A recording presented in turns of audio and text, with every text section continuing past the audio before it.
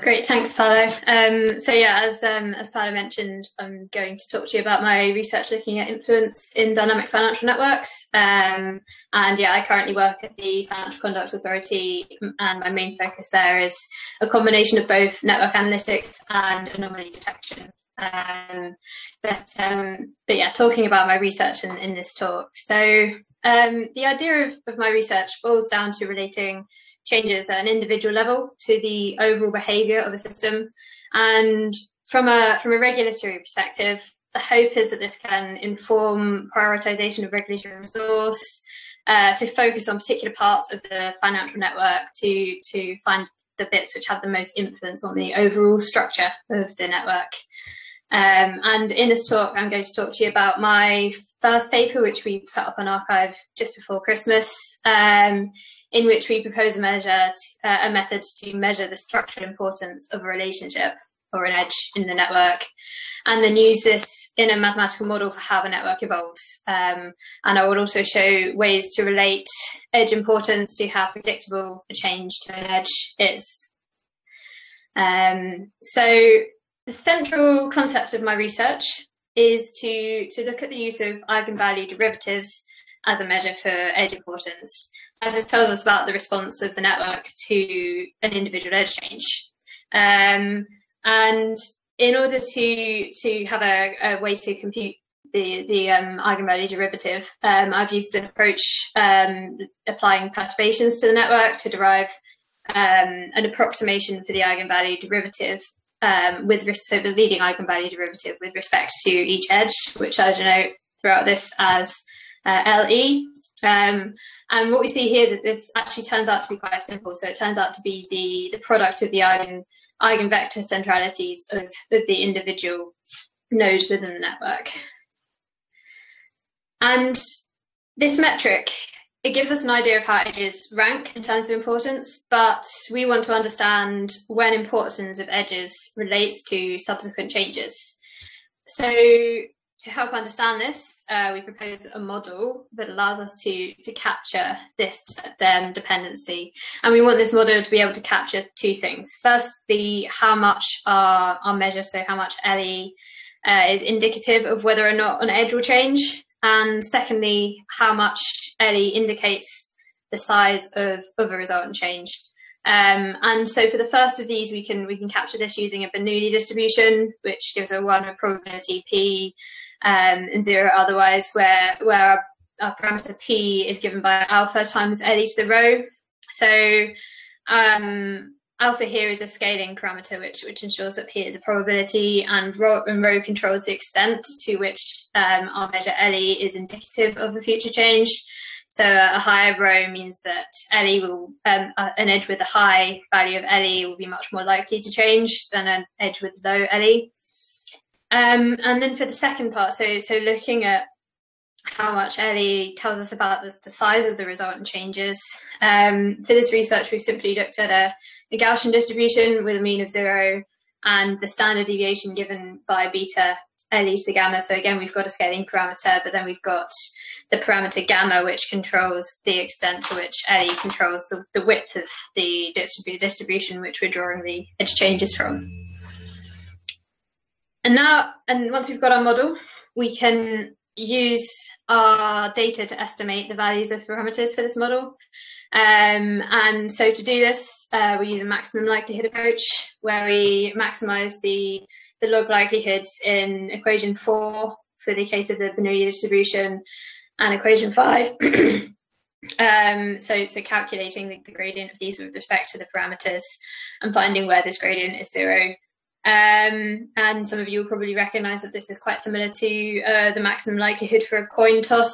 However, here we don't have a fixed parameter theta. Theta varies with LE.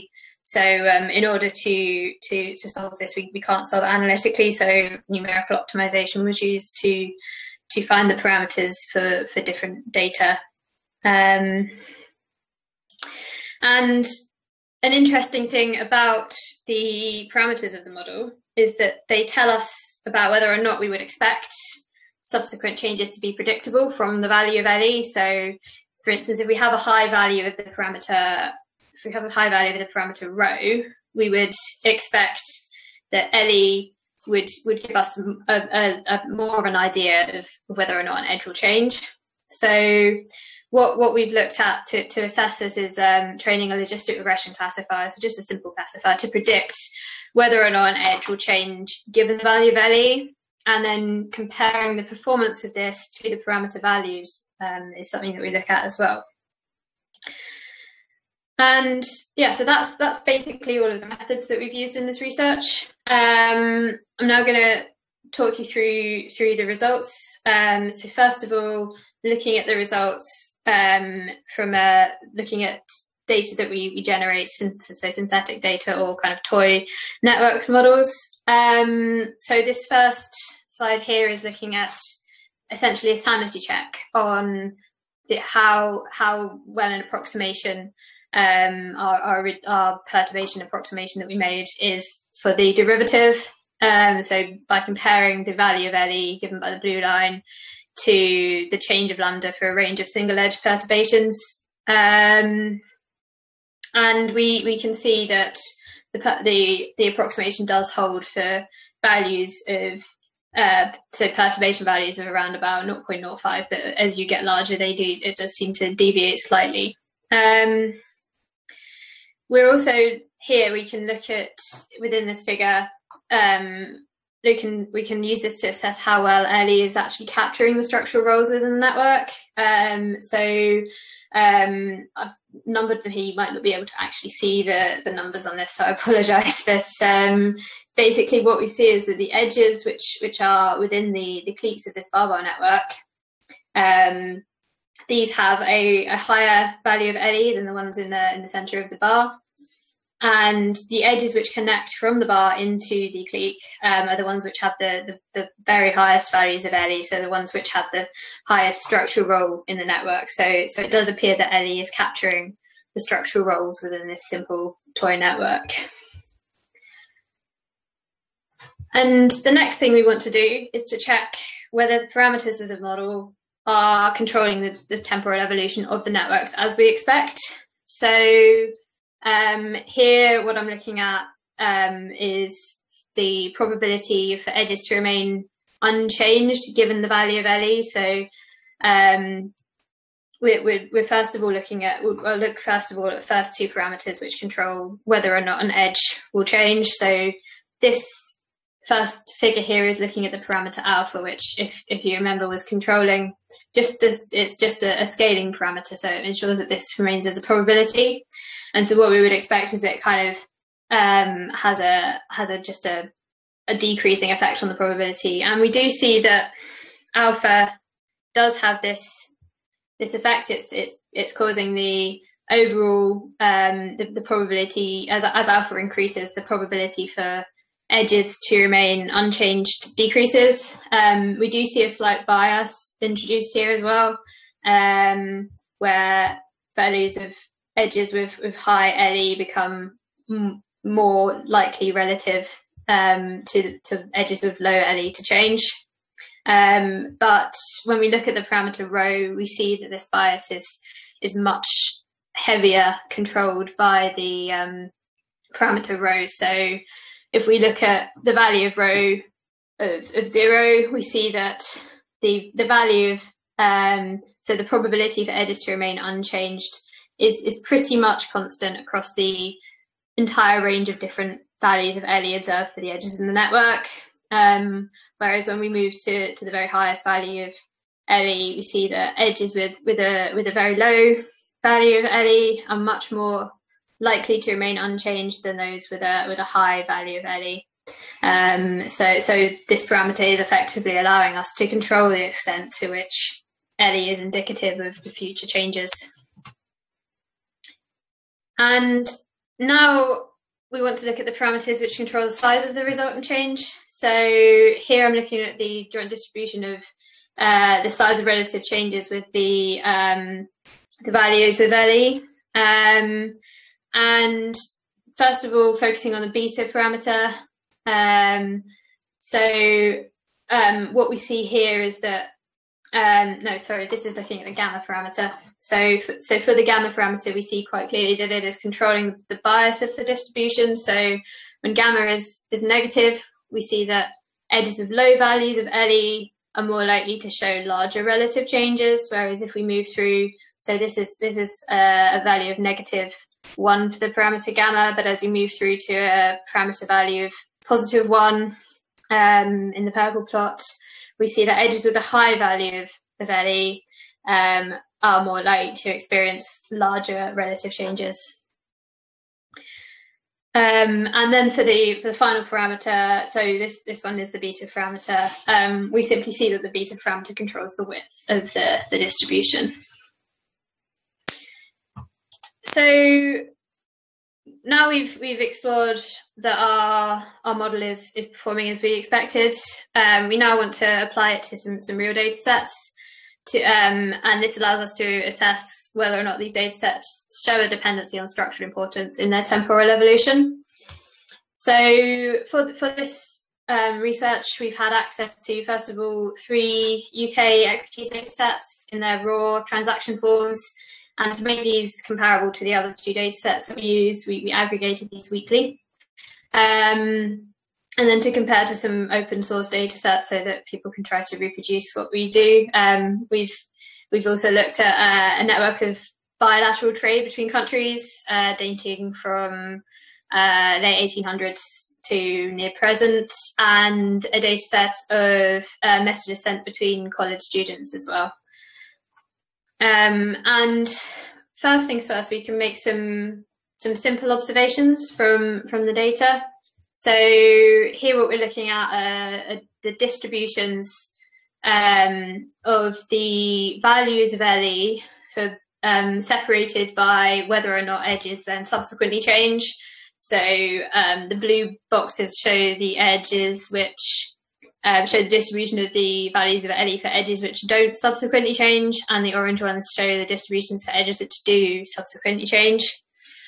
And we immediately see that there's a difference with the across the different data sets for this. So for the college messaging data set and for the first 2 equities data set that we apply these to, we do see that there is a noticeable difference in the means of these distributions between edges which don't change and edges which do. However, for the bilateral trade data set and the third equity data set, we see that we see a much smaller difference, if even a very kind of unnoticeable difference between these. So and here again, this is another observation of just from the data distributions itself. So here we're looking at it's the probability for edges to remain unchanged given the values of LE, and we actually saw these earlier for the synthetic data sets. And here we see that the changes are quite well behaved and linear, whereas when we're looking at real data sets, we see that this is not the case. But what we do see is some quite interesting behaviours within this. So focusing particularly on the bilateral trade data set and the third equity data set.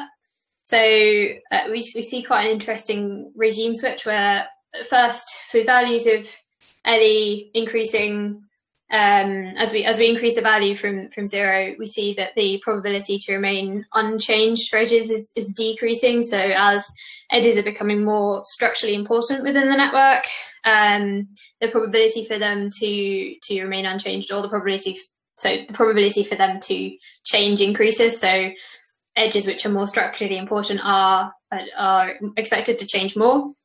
But as we get to the edges which have the very highest values of LE, so the edges which have the most structurally important within these networks, we actually see that the probability to remain unchanged increases. So these edges are much, much less likely to change. And this has quite interesting implications for the stability of these networks. Perhaps these very structurally important edges are playing a key role in the network, and their stability is important. And as I mentioned earlier, one of the key things that we looked at was training a logistic regression classifier to predict whether or not edges will change given the value of LE. And so in this figure here, I'm presenting the ROC curves for this. So first things first, it's worth noting that we're not trying to, within this research, we're not trying to suggest that we can predict whether or not edges change, but we want to relate the predictability to our model. So firstly, we do see that the college messaging data set has a relatively reasonable performance. I mean, it's not perfect by any means, but it shows a much better performance for the classifier than say the bilateral trade data set. So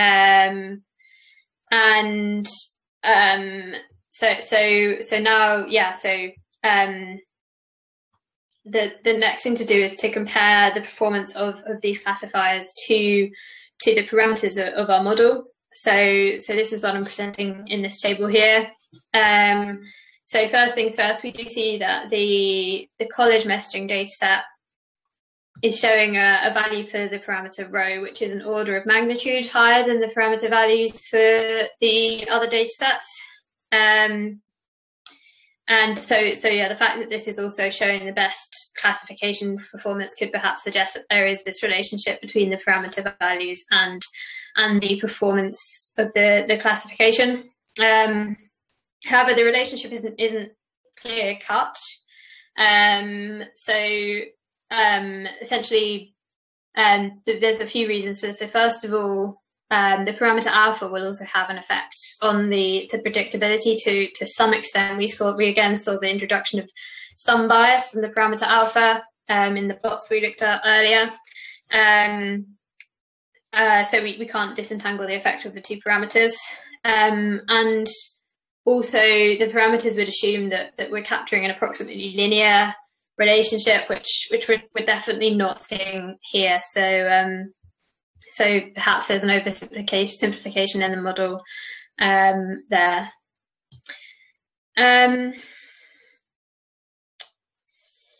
So the final thing that we want to, so hang on, before I move on to that, the other thing that we should note is that that the parameter values for rho are positive in all cases, which is meaning that higher LE nodes are more likely to change, which is quite interesting from a stability perspective. We might initially assume that edges which are really important might be expected to change less. But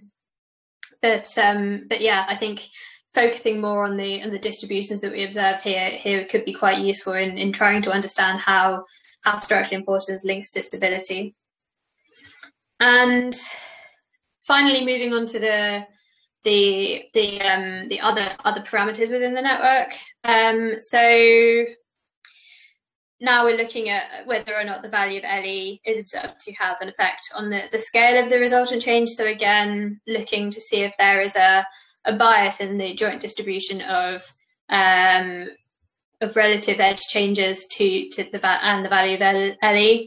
And I'm not presenting the parameter values here, but if you refer to my paper, the parameter values for gamma are what we want to compare for this. So we do see that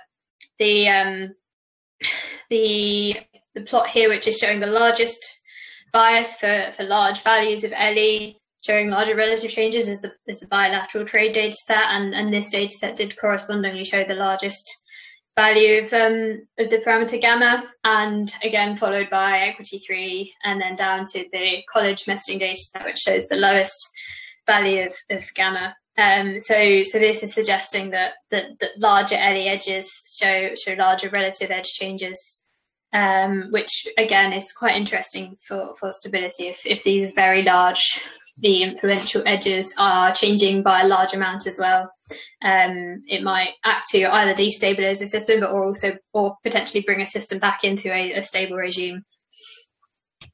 So that's the main core of my research. So just to kind of conclude on everything we've discussed there. So firstly, we presented a method that allows us to suggest whether the evolution of a network is related to edge importance, which provides us with the possibility to exploit this relationship when it is present. So if we do observe that we have a particularly high value of rho for a network, and that the plots are relatively linear, then we could look to assess the predictability of edges, given the structural importance of those edges.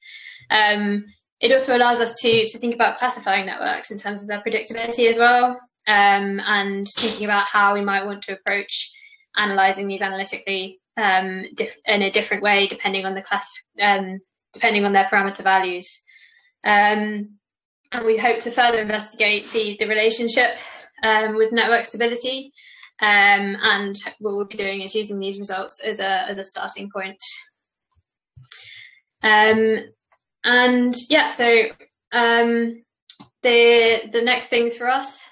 So currently we're exploring the ideas of how the aggregation scale affects the predictability. So there's kind of two things here. So we might expect, as we're looking here particularly with the equity data sets, we're looking at data sets where we have a very, very low level of granularity. So we've got transactions down to kind of a microsecond time scale. So we could, in theory, look at just no aggregation. However, I expect that noise would probably dominate in these situations.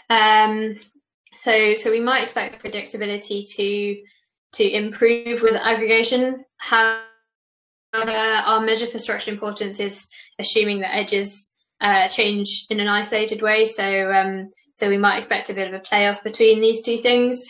We're also looking at altering the measure slightly so that it's focused on nodes instead of edges, which is arguably more useful from a regulatory perspective, because you can then work out which players in the financial markets you'd want to focus on more. And then, as I mentioned earlier, we want to look at the idea of classifying networks according to these methods, to work out if we do see inherent groups of networks showing different behaviours, and then to assess how these networks should be kind of analysed and also regulated, essentially. So yeah, that is it for me. I apologise for going slightly fast, but I think we've now got quite a lot of time for questions. So yeah, I guess ask away, really.